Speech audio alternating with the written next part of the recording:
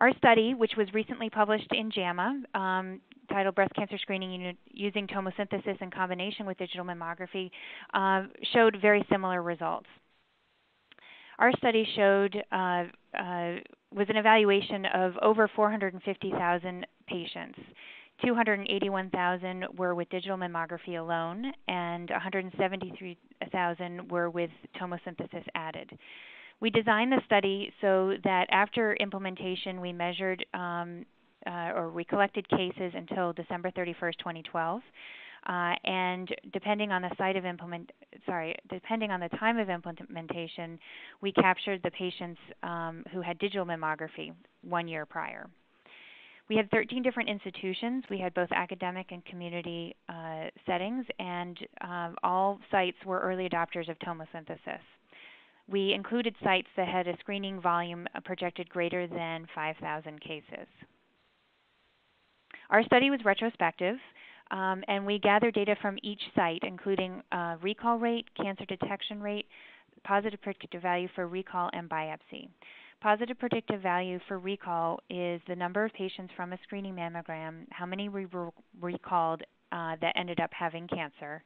And the positive predictive value for biopsy means of the patients who ended up having a biopsy, how many were positive.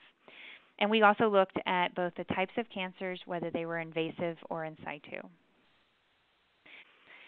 So where are we? We need to do more research to figure out what types of patients might benefit the most with tomosynthesis. We need to look at patient-level data. As I mentioned before, our study really went through population data. So knowing the ages of the patients and the density of the breast will be helpful in determining who might most benefit from imaging with tomosynthesis. Finding out the interval cancers, the cancers that become clinically palpable in between screens, those finding out which patients have those and whether tomosynthesis is helpful in those types of patients, and understanding our false negatives. What are the cancers that we're missing on tomosynthesis? In the second round of screening, likely the number of cancers are going to go down a little bit because we will have picked out all the prevalent cancers, the cancers that exist in the population that we didn't see with the 2D mammograms. It will be interesting to see what our cancer detection rate is in the second time around. And we need a more detailed evaluation of the types of cancers that we're picking up. Are we picking up cancers that aren't clinically significant, or are we really helping improve survival by finding cancers that are small and treatable? And again, that goes into the survival benefit. We also need to understand the role of the synthesized or generated 2D image in tomosynthesis and whether we can confidently drop that 2D exposure.